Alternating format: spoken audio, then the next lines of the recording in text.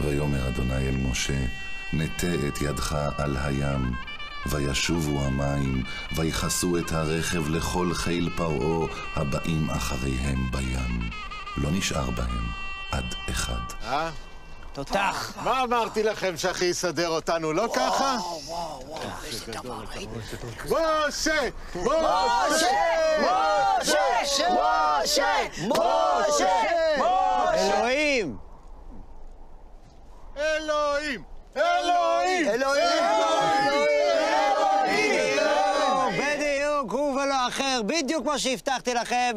הוציא אתכם מארץ מצרים, העביר אתכם את הים, ועכשיו... הפתעות לכולם!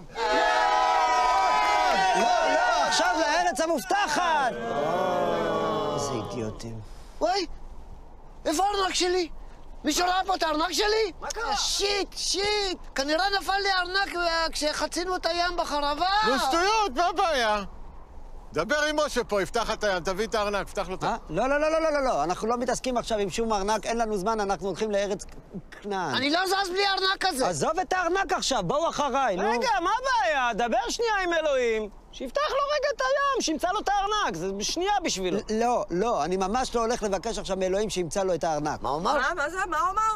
שאלוהים לא יכול למצוא לו את הארנק. לא, זה לא מה שאמרתי. לא אמרתי שאלוהים לא יכול. זה כי הוא לא מתעסק בדברים קטנים כאלה. מה דברים קטנים? כל החיים שלי בארנק הזה. היומן שלי שם. וואו. איך אני אדע מה התוכניות שלי למחר? לצעוד לארץ כנען. זה לא מה שאנחנו אמורים לעשות היום? זה רחוק, זה לוקח יותר מיום אחד. באמת? אז תגיד לאלוהים שיעשה איזה פוף קטן ויקפיץ אותנו לכנען. ובדרך שיביא לי את הארנק, שיפתח שנייה. לא, זה לא עובד ככה, ציפי. מה הוא אמר? שאין אלוהים. זה לא מה שאמרתי, ברור שיש אלוהים, הוא עכשיו פתח בשבילכם את הים. בטח יש לזה איזה הסבר מדעי. רגע, למה הוא לא התייעץ איתנו לפני זה מה אנחנו מעדיפים? נכון מאוד. תקשיבו, בואו נעשה הצבעה.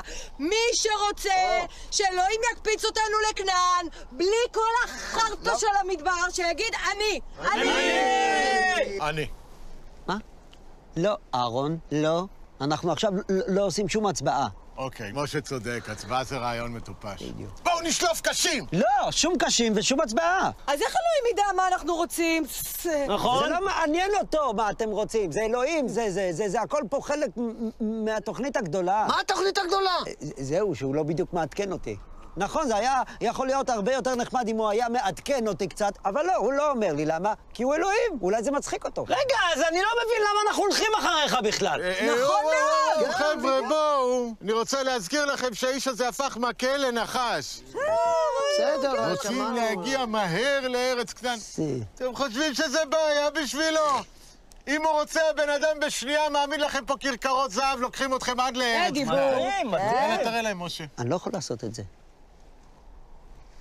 אוקיי. יש לנו פה בעיה, לא נעים, אני מצטער, מסתבר שיש פה אי-הבנה.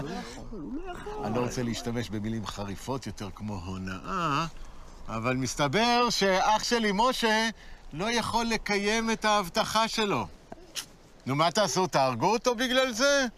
נו, שכל אחד יעשה מה שהוא מבין. מה אתה עושה? לא, אנחנו נהרוג אותו, בטח! מה זה? למה אנחנו... תראו, מצאתי את הארנק! איך זה? איך הגיע פתאום? אלוהים מצא לך את הארנק!